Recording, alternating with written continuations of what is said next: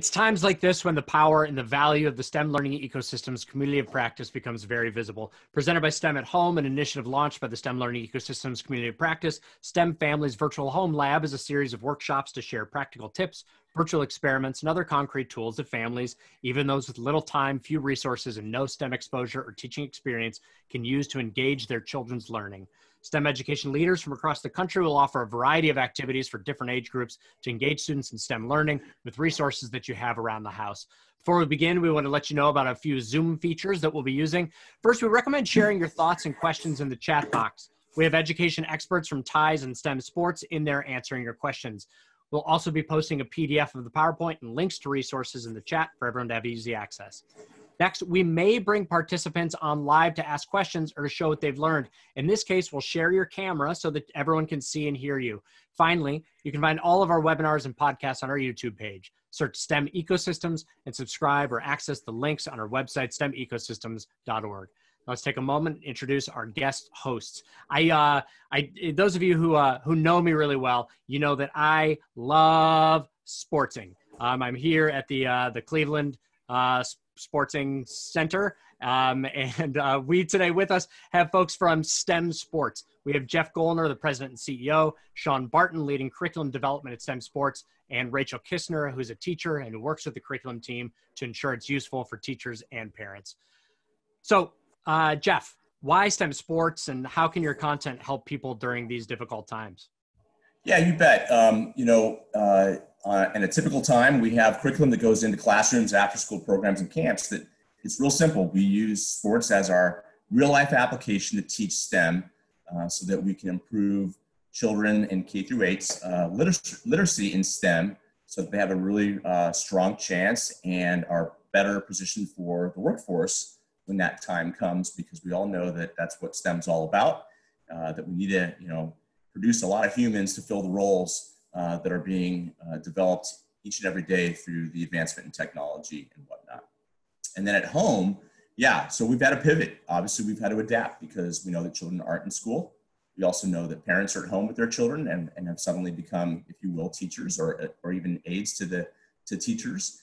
And so we've pulled some of our curricula and made it available at no cost so that it can be utilized at home. With very little equipment in some cases, and also the ability to get outside and have some physical activity is another big piece of that. Thank you, Jeff. We want to know where all of you are from, so let us know in the chat. Tell us what city you're in and where you're coming from. And all the way from Tulsa, Oklahoma, we have the Frazier family, our STEM family for today. Mabry Ellen Frazier is 9 and very involved in gymnastics. Her father, Brandon Frazier, is also joining us today. Brandon's a worship director at his church and uses his love of music to uplift his community. Mabry, what's your favorite exercise to do? Squats.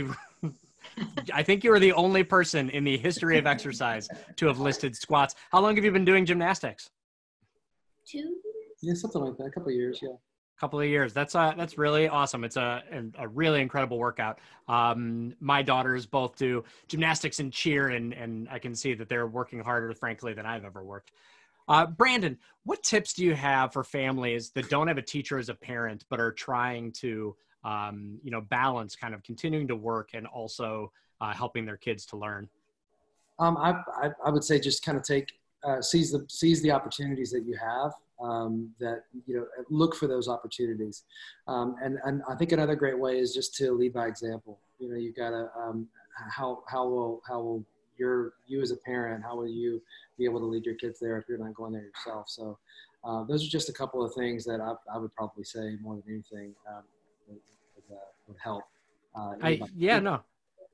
I think so too. And I think that one of the things parents who are listening that's really important to focus on is that it is okay.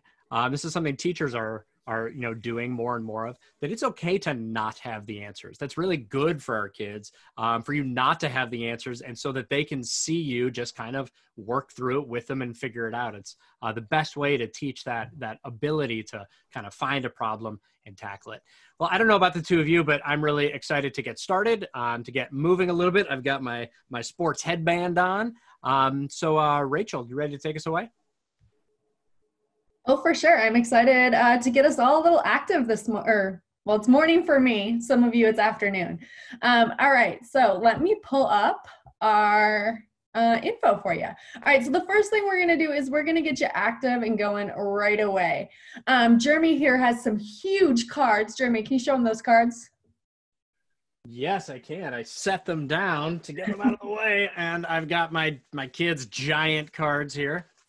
All right, so he's gonna lead you through some fitness activities. Here's how it works. It's super easy. He's gonna pull a card up and you have to do how many of those the card says. And so we have our clubs, our squats, our spade is sit-ups, our jumping jacks is a diamond, and our heart is a push-up. It's really important that you go fast because we're gonna take our heart rate after this so that we can go ahead and measure our heart rate. All right, Jeremy, you wanna go ahead and get started on that? Absolutely. So I'm going to just grab, it's very hard to shuffle these giant cards, but I've been kind of shuffling them to grab the top one, and I've got a 3 of clubs. Nice, easy start. All right, 3 squats. Let's go. 1, 2, 3. Okay. Awesome. What's up next? Next up, I have a 4 of diamonds. Ooh, 4 jumping jacks. Let's go. 3, 4. Okay. All right, Jeremy, let's just keep pulling them in quick succession so we Sure, can get the heart rates All up. right, 7 of diamonds. 7 more jumping jacks, right? Yep. And I put in the chat for you what the cards mean, so you can go ahead and reference there. And I have the 4 of hearts. And if you're watching this at home, whether you're an adult or a kid, make sure you're getting up and doing these. We want to get those heart rates up fast. So nice big, right, squats and jumping jacks. I've got a 4 of hearts. 4 push-ups. All right. Keep on going. Oh, wait. People are exercising. Yeah, people are still going.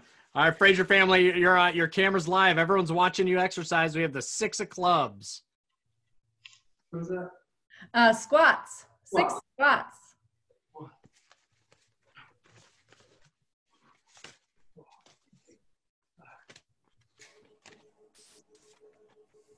And I just pulled the 8 of diamonds.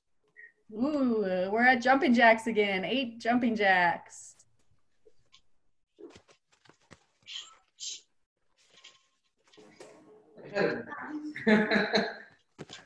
We do one more, Rachel?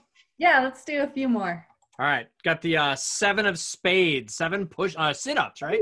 Sit-ups, yeah, that's one we haven't seen yet.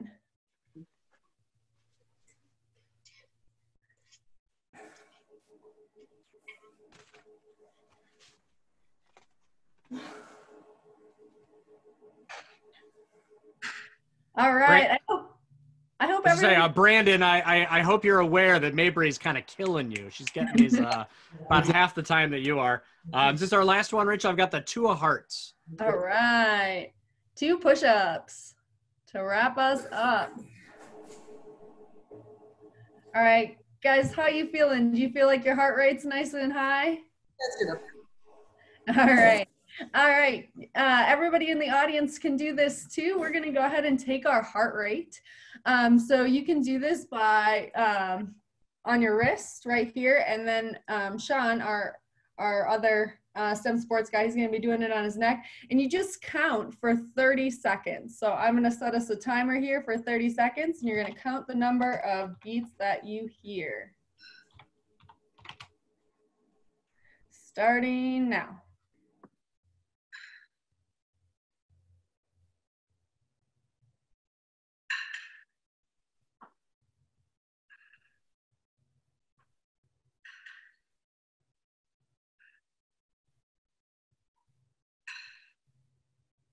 So while they're counting, Rachel, how bad is it that I didn't do any of those exercises and my heart rate is 105? I'm just very excited, I guess.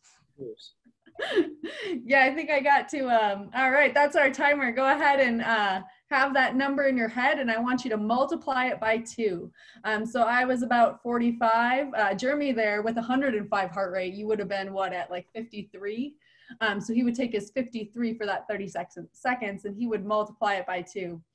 And then you can go ahead and add this in your data table here.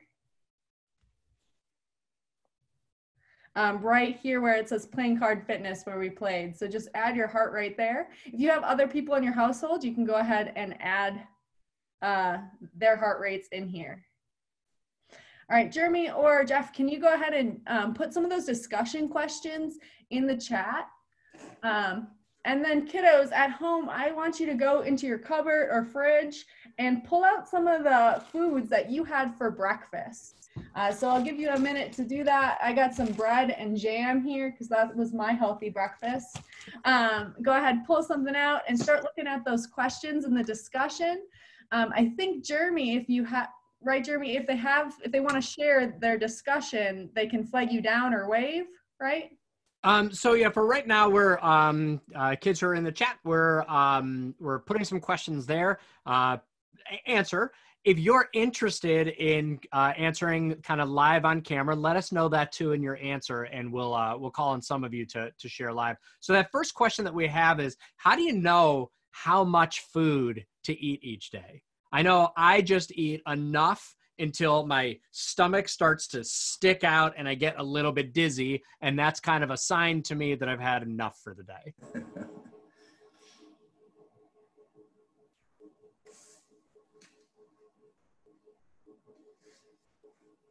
So Rachel, while we're waiting for some of the students who are listening to answer in the chat, what kinds of things should we be thinking about when we're thinking about food in our snacks?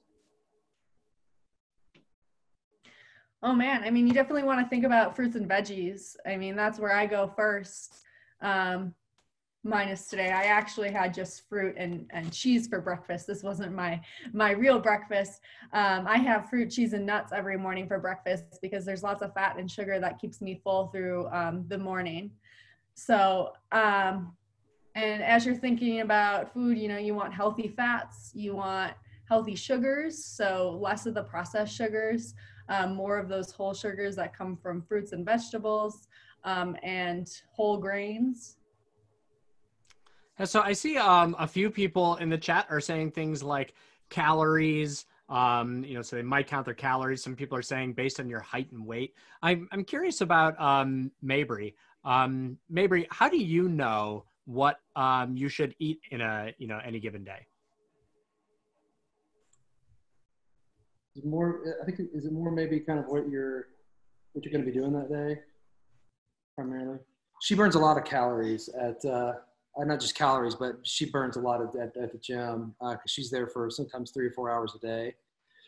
So it's a lot. Now, not recently, but Sure. I'd say probably to a large degree, we had to kind of have this discussion because it was, she's never really eaten a whole lot. Since she was a kid, she just never really ate, you know, it's just, she ate a little bit and and that would be enough for her.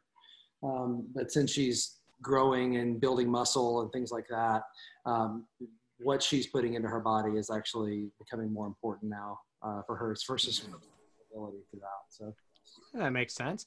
Rachel, Jacob in the chat is saying, you know, you've eaten enough when you're full. It's simple.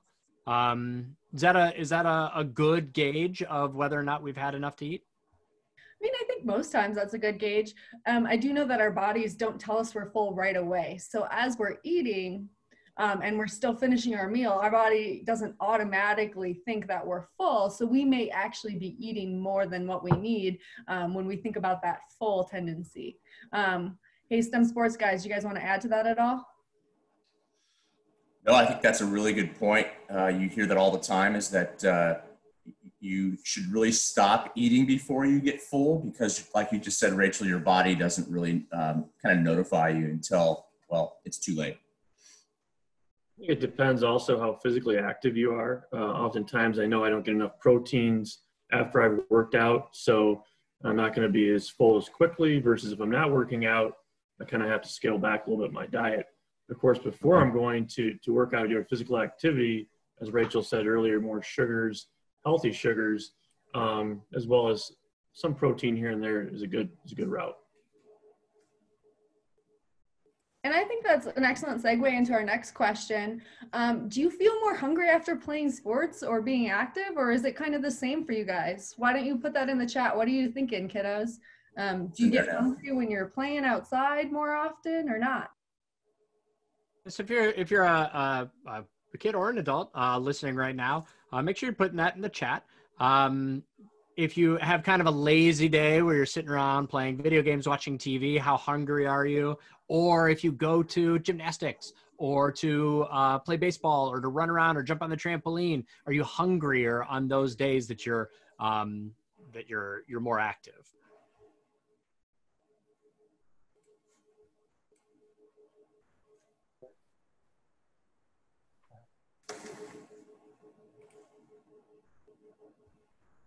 So I'm going to see if we can pull Jacob really quick, who's got lots to say about his intake of calories. Jacob, are you there? Yeah, I'm there. Hey, Jacob. There it is. Do you feel hungrier after you work out or exercise? Not really. I don't know. I just don't. You don't. Yeah. I think probably bodies are all different. But what does that mean, Rachel or Jeff? Is Jacob somehow kind of magical and not expending more energy? Well, I mean, it's definitely different for kids and adults too. In fact, let's go ahead and glance at that next slide here. Oops, sorry, technical difficulties as I pull up.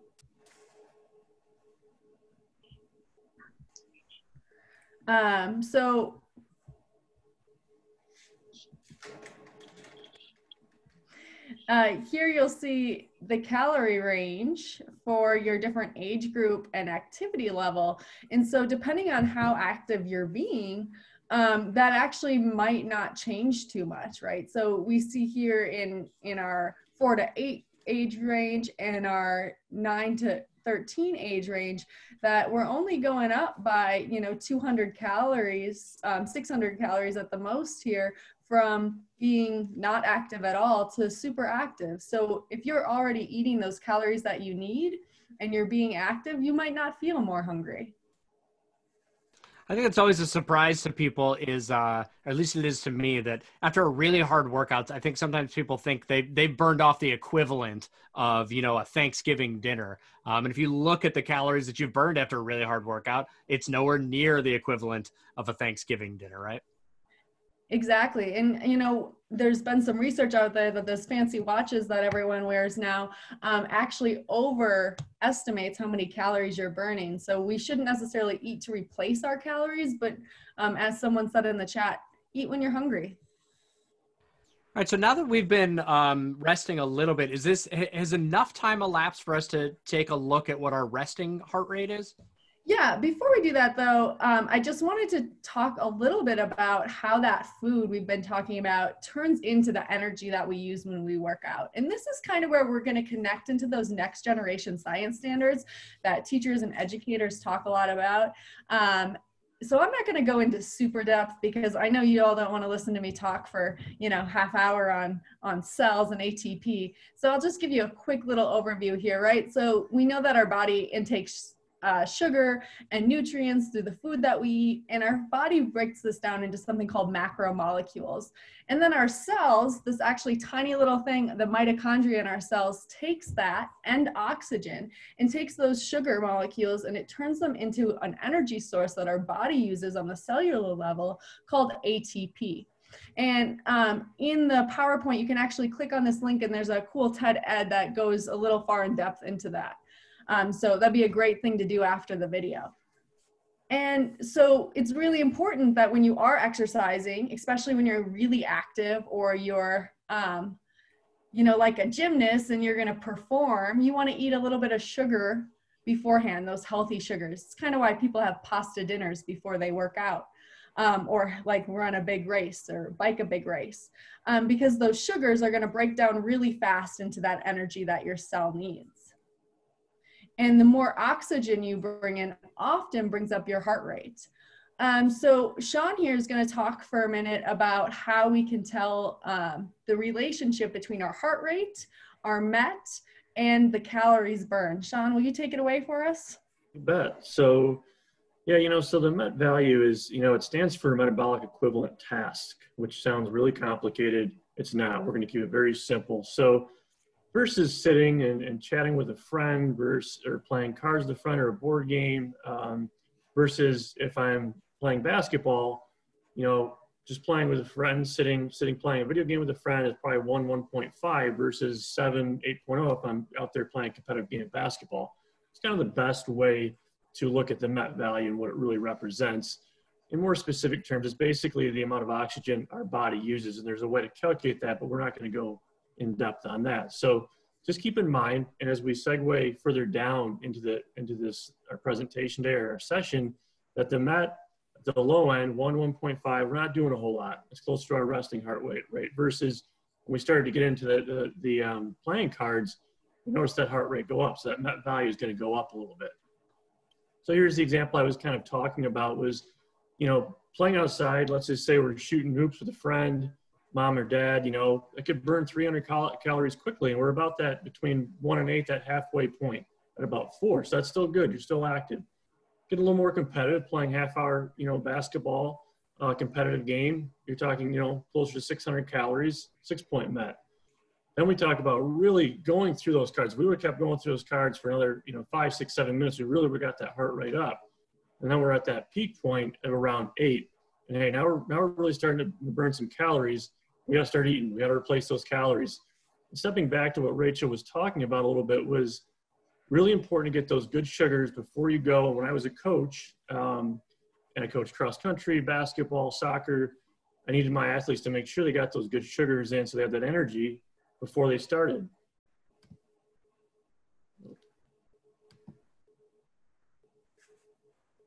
Man, all this talk about sugar, I really Sorry, I apologize. My screen went blank.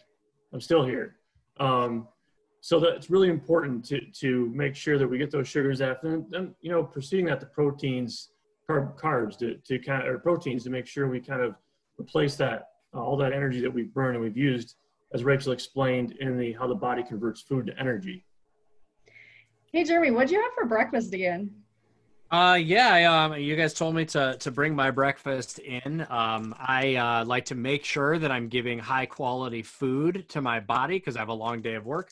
So this morning I took this Hershey bar and I dipped it in this Nutella.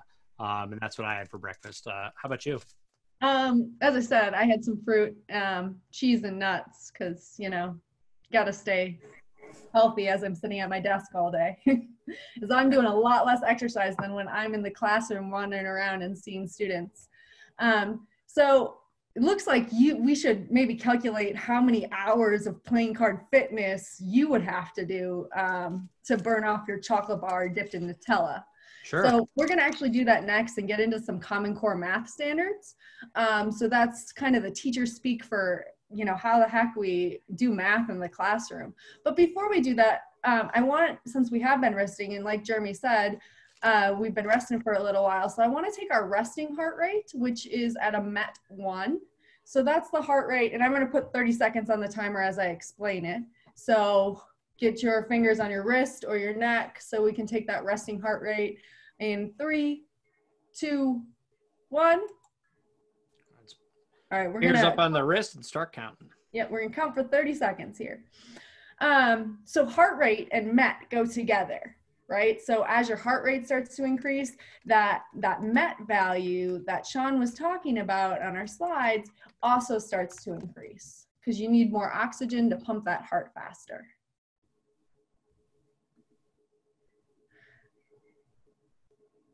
Can we see some people taking their heart rate? Absolutely. I'm actually going to go to, I see over in the corner, the Quinn family, and I'm going to spotlight their video. So I see Lily and Sam Quinn taking their heart rate. I'm going to unmute them. All right, we just made it to 30 seconds. How many beats did you have? 70. So 70. All right, I lied. We were actually way over 30 seconds. We just a full minute. So I'm sorry, Jeremy and I were talking and changing cameras. So the number that you had, you don't have to multiply that by 2 this time. You go ahead and you put that number right in your data table if you have it available. So our people on the screen, yours would just be 70. So you would go ahead and you would put 70 in your data table right here, okay? So you should have 2 different numbers filled in your chart right now. You've got one that was after all that exercise and one that was your resting heart rate. Might be a little bit higher than your real resting heart rate because we did that exercise not all that long ago. But you can kind of get the idea of taking that heart rate when you're calm and relaxed and have not done any activity for a while. Yeah, excellent. And in best practice, we would take our resting heart rate right away when we wake up in the morning when we're really calm and we haven't done any physical activity, but that's okay. We're gonna leave it as is now. The last thing we're gonna do with our heart rate is calculate our maximum heart rate. So this is where we're doing exercise that's so intense that our heart rate reaches like the max that it should be at. So we generally don't wanna be over this heart rate. Sometimes it happens. So you're going to take the number 220 and you're going to subtract your age from it. So so let's say you're 12, right? So you're going to take 220 minus 12. Anyone tell me the answer there in the chat? I know it might have been a while since you guys did the math there. Well, mine's really easy. I'm 20 years old, so 220 minus 20 is 200. Oh, perfect. So Yeah. easy. All right, so hopefully you got 208 if you were, if you're 12, if you were doing that example with me. If not, go ahead and do that for yourself. So as you can notice, the older you are, the lower your max heart rate's gonna be. All right, so again, heart rate goes up. MET goes up. Everyone take a really, really deep breath. All right, you can let it out. We all know that we're breathing in oxygen. As Sean said, oxygen is the key component to when we're looking at MET. So we're gonna do some more math here, guys and gals. And I know for some of you, you may not have been doing a whole lot of math since you've left school, but we're gonna get into that. So what I need you to do right now is either ask your parent or go stand on a scale if you have one, or estimate your weight in pounds. So while you're asking your parents, I'd like to go over to Mabry and Brandon. So Mabry, first of all, what was your resting heart rate? Yeah, your resting heart rate. 6. And then do you know about how much you weigh? You don't have to run off and go jump on a scale. Do you know about how much you weigh? Wait, what? 63.8. 63.8. So Rachel, if Mabry's, so we've got a resting heart rate, we've got her active heart rate, we've got her weight. What does she do with that? She divides that by 2. If you want to do some little more complex math, you can divide it by 2.2. But our elementary age kids, you just divide that by 2. And then from there, we are going to multiply that by the MET value. So we're going to look at the MET value if we were doing that playing card fitness for a longer period of time. Like you said, we got to help Jeremy figure out how long it's going to take him to burn off that candy bar and Nutella. So we're going to use the MET value of 8. Okay, MET value of 8 here. So we're going to multiply your weight divided by 2. So Mary, you were 68 pounds, you said? 63.8. 63.8. All right. Ooh, that's so specific. All right, so we're dividing that by 2, and then we're gonna so that's about 32. We're gonna round up. It's 31.9, but we're gonna round up to 32. And then we're gonna multiply that by the MET value of playing cards, which is 8. Can I have either Jeremy or Sean, can you put that info in the chat for us so kiddos can see it when I on-share? Yeah, so Sean can put that in there. And then kids, I'd like to mention too, if you're here without a parent and you need a little bit of help with this math, go ahead and ask in the chat, and Julie or one of the other folks that are in the chat can kind of give you a hand. Perfect. Yeah, so then once you have the value of your weight divided by 2, multiplied by the MET value of 8, we're going to multiply it again by the number of hours that you participated in the activity. Now, we only did the activity for 5 minutes. So we're actually going to just multiply it by 1 to get the amount of calories that we would burn if we did this for a whole hour. So if you did that playing card fitness for a whole hour. And if you know the laws or the rules of multiplying and dividing by 1, you'll know that it's the same answer. So Mayberry, what did you get for your answer? Okay, so you got 60, so her kilograms are 60, right? Yeah. No, you're 29 kilograms. You're 29. 29 kilograms. Yep. 60 divided by 2. Yep. And then we took 29 and how did we get 60? I don't even remember. Well, so 63, right? Divided by 2, right? What about 2? Yeah, it's 30. Yeah. 31. 31. Okay. So 31, and then we're going to multiply 31 by 8. And that is 248. 248. And so if we're going to take 248 and multiply it by the hours, we would have hours of 1. Hours of 1 would be 248. So. 248. So if you did what we were doing at the beginning for 1 hour, you would burn 248 calories. That's awesome. It's a little bit of a problem for me though, Rachel, because my breakfast was 480 calories. Holy moly. So, but you have a different weight. That's true. So your data might be a little different than Mayberry's here. And what this is telling me too is maybe I should have gone for a cutie or an apple or something. Probably. I mean, that sugar might have, hey, that's why your non-resting heart rate was so high at the beginning when you said it was 105. It's probably because you ate all that sugar. So I've got something I'm curious about. I think you guys probably are too. I really wonder, the kids who are here with us today, what they ate for breakfast. So we can kind of get a handle on how many calories they might have eaten. So I'm going to probably make some of your parents mad. Sorry, parents. Go ahead and go into your kitchen, into your cupboards, and see if you can safely find what it was that you ate, especially if it has one of these nutrition labels on the back, so that we can take a look at how many calories you ate. So go ahead, leave the camera for a second. It's okay. See what you can find, if you can find the foods that you ate, and bring them back and share with us. Rachel, while they're doing that, what else can we be thinking about? Yeah, so we did just one sample math problem today on the webinar, but there in the lesson plan and on your worksheet, there are many different calculations that you can do for your resting heart rate or a MET of 1, so you can figure out how many calories you're burning just by sitting there, because we do burn calories when we're just sitting too. And then you can calculate how many calories you would be burning at different time intervals. So I think on the worksheet we have half hour, we have a half hour, or 10 minutes, a half hour, 60 minutes, and 90 minutes. So definitely some good math practice there. And additionally, if you're in middle school or above, on the worksheet, oh, I'm seeing some labels come up on the screen right now.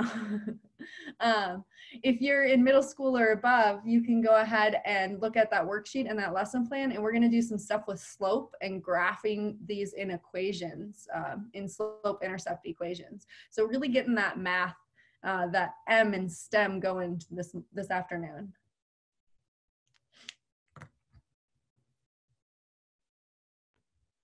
All right, so what's up next? All right.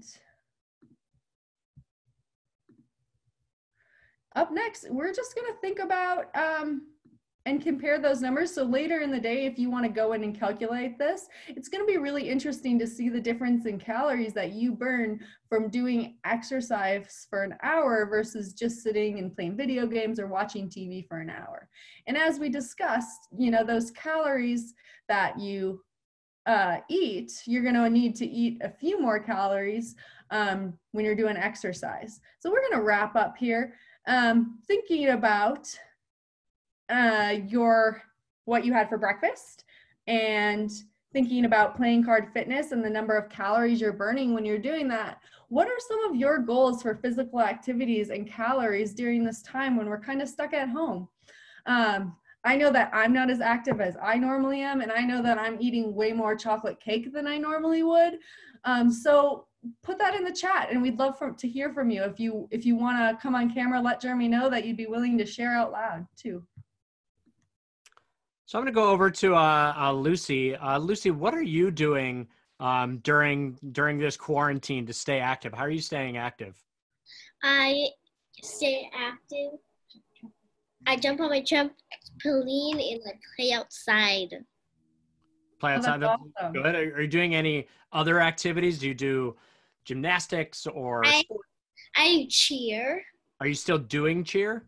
Yes. How do you do cheer stuck in the house? I go on a Zoom and we do cheer like what we would normally do in a normal cheer class, but we don't do stunts. Gotcha. So you do it a little bit smaller maybe, but keep moving. That's awesome. Reagan, what about you? What are you doing to stay active? I ride my bike around the cul-de-sac a lot, and we just went for a ride around the golf course. Awesome. So Rachel, Jeff, Sean, what else should or can kids be doing right now to continue to stay active when they're kind of stuck inside a house or an apartment? I think they're doing oh, go ahead, Jeff. Sorry. I was just going to say, that playing card fitness that we did at the very beginning is a great activity to do with the whole family. And we suggest doing it maybe 3 times a day, where you can kind of break up your day and have a little bit of fun and just spark some movement and get your heart rate going. And I mean, come on, who doesn't love seeing dad or mom do some push-ups? I think that's, yeah, sorry, go ahead. I was getting, no, great point. Mix it up, have balance throughout the day. It's okay to, sit and enjoy TV. However, get up, take a walk. Doesn't have to be anything overly rigorous or difficult. It can be like Regan was saying, it can be riding your bike, the right way to do it, rollerblading, going for a walk in the front, just shooting baskets, playing tennis. There's so many ways you can get exercise just to get out of the house and get fresh air. So all good things, but make sure though you're trying to eat well and eat right, as we went over earlier. I'm going to go to one more. I'm going to ask Lila Shore, no relation to me. Lila, what are you doing to stay active? Jumping on the trampoline with Lucy, doing almost the same stuff that Lucy's doing. I saw you. Stuff. I saw you playing a video game the other day that got you moving around. Oh yeah. I think it's called like something fit. What is it called? What is it called? I think it's Ring Fit Adventure. Yeah, Ring Fit Adventure.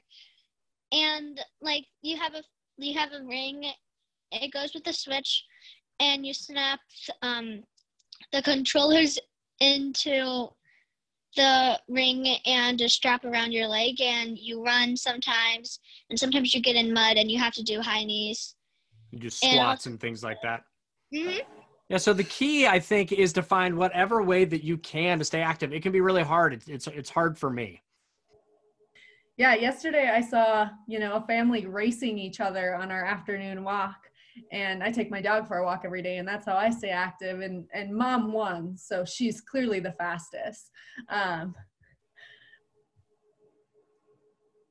All right, so I think we are ready to wrap up our lesson and move into kind of the STEM sport talk piece. Before we did that, I just want to touch base to any teachers or parents in our space, our virtual space today, about our lesson format, because it's really easy to do if even if you don't have a teaching background, and those of you who are teachers in the audience, we did what's called a 5E model. And this is a research-based practice that's been in education for 25 years. And basically you start with something that's really engaging for the kids and active, and let them do the thinking. So that was a lot of our discussion questions at the beginning, and getting active right away. And then you take a moment to explain something, or give your kid a video on YouTube so that they can get that kind of like content or lecture that is traditional in the classroom.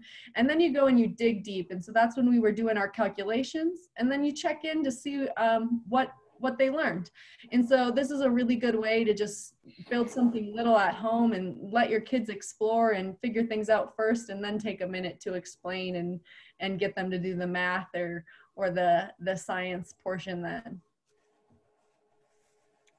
I think that makes sense. So, Rachel, there's some folks asking in the chat. Chuck Barlow is asking, how can teachers and parents incorporate active learning activities like the ones shared here using cross-curricular strategies and to assist students in mastering standards? So in other words, how can we add active components to learning, but not just for the sake of active? How can we add active components that actually help our students learn? Yeah, I mean, I'll just speak a little bit to my teaching experience right now. I'm teaching speed and motion and kinetic and potential energy to my students virtually.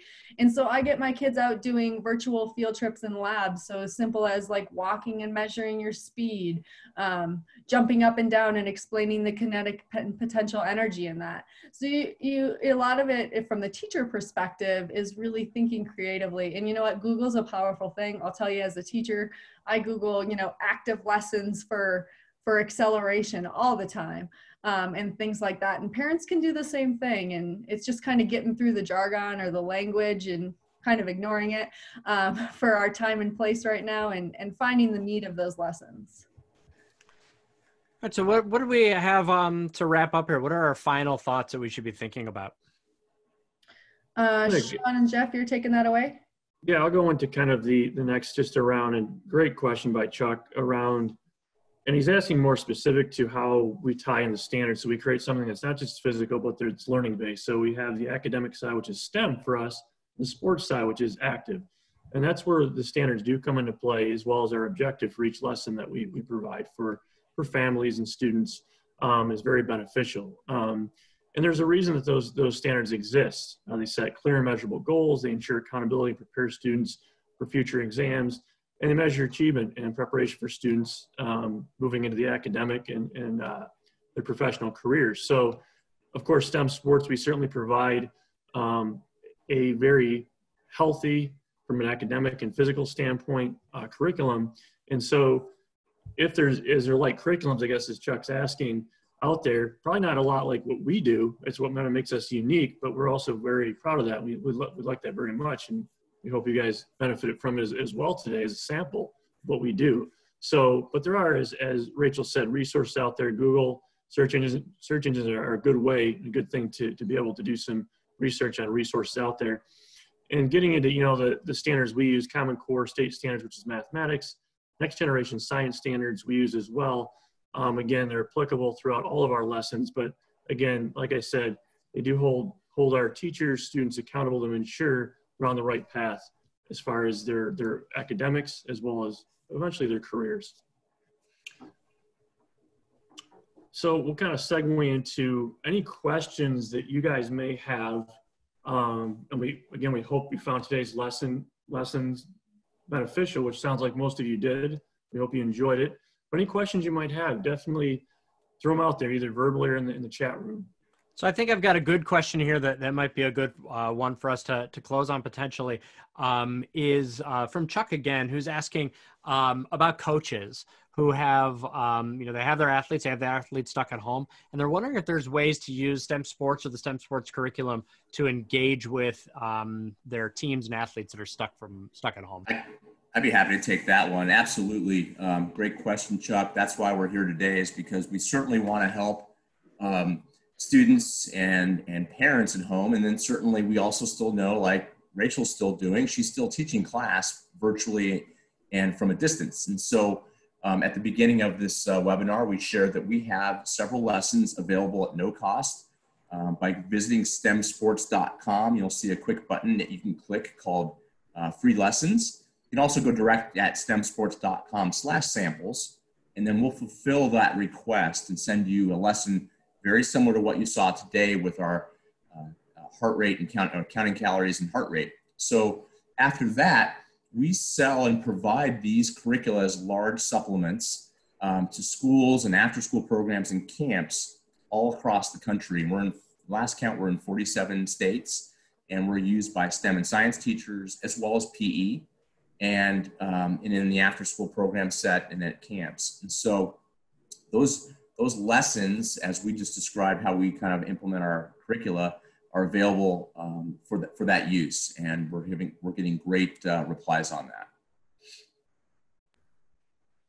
Perfect. Thank you. And I also wanted to point out really quickly, Julie has mentioned in the chat a couple of times, as people have been asking, you know, how do I answer these, you know, some of these questions that my kids might have about why this is important or what the math is. And what we'd really like to encourage the parents who are here with us today is to not just give them that answer, but rather ask the questions that might help them find the answer for themselves. The most important thing that we can be doing as parents right now in this very unique time is supporting our kids' inquisitive nature and helping them both retain what they're learning in school from that perspective, and to grow that ability to come up with a problem, to come up with a piece of knowledge that they don't have, and to find that answer by investigating and by exploring. This has been a STEM Family Virtual Lab from STEM at Home, brought to you by the STEM Learning Ecosystems and TIES. Thank you to the Fraser family for exercising live on camera with us and for being our STEM family today. And thank you to our friends at STEM Sports. And thank you for joining us today, and come back next week on Tuesday, April 28th for a community conversation where state level officials from New Jersey, Pennsylvania, and Louisiana will help us understand what leaders are currently thinking about and what steps they're taking to adjust to new learning demands. And join our next virtual lab, a virtual nature walk, discovering shapes and structures in nature, happening next Thursday, the 30th at 1 p.m. Eastern Time. These virtual labs revolve around successful models and new ideas to support STEM learning experiences during and beyond this time of social distancing. Stay tuned to STEMecosystems.org for upcoming live events, resources, and more. Please continue to participate and share. I'm Jeremy Shore, and we will see you next time.